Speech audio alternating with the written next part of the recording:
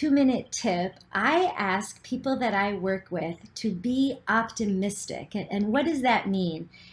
Optimistic at the most basic level means to believe in a favorable outcome.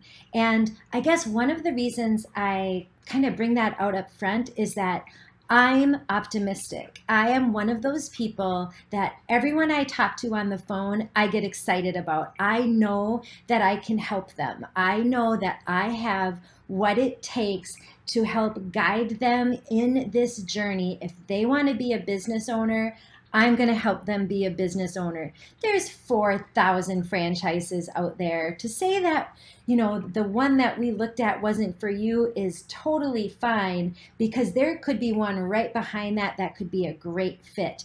But you have to be optimistic that I'm going to be the guide to help you, but that you are the person that once you find it, you're going to be able to do it.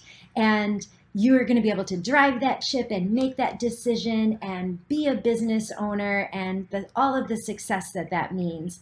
And it doesn't necessarily mean optimistic that you're never going to see the negative and you're only, you're just going to have these rose-colored glasses on, but optimistic that there is something out there for you. There is a better path. You can control your own destiny. You are not bound by that degree or lack of degree or family success or a failure in your past. You're someone that there's bigger and brighter things ahead.